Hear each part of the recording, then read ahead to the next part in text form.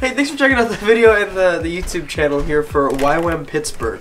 Here we're going to go over a lot of different things, starting off with this book right here, the Wordless book. Now, if you've talked to us, we've probably gone over it with you, or you've at least seen something similar to this. But now, I'm going to go over explaining exactly what it is. So with this golden outer side right here, what you have is, it represents like heaven, and how the streets of heaven are paved with gold, and how it says in the Bible that that is like a biblical thing.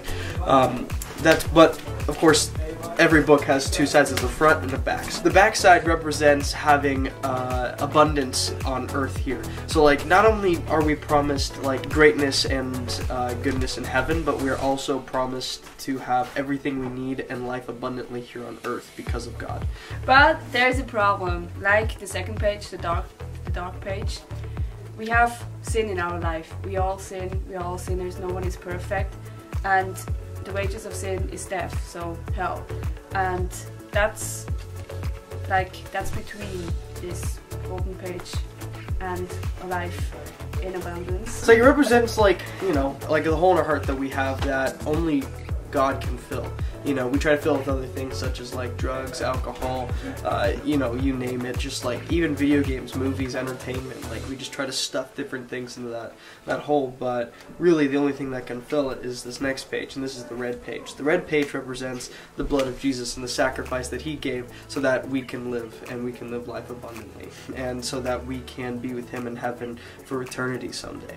And so because of this sacrifice, it brings us to this page, the light page, which, Dama, you can explain now. Yeah, when we accept Jesus in our life, when we receive this gift of grace, Jesus makes us clean, we get pure, we can stand before God, and we can get this gift and have a life with him in eternity. Which then leads us to this last page. This is the green page, as you can probably tell because it's the color green. So when you get to this green page, what it represents four different things. It represents prayer, represents reading your Bible, represents growing your faith, and it represents going to church. And so, like, this is what you are after you've received Jesus. So like, normally when we get to this page, I would ask you if you would like to receive Jesus and if you would like salvation. And, you know, personally, I would hope you would say yes. And after that, you would come to this page where we would help you like get connected to a church, or like meet with other, you know, Christ believers, and just growing in your own faith, because really this is where your life starts, right here.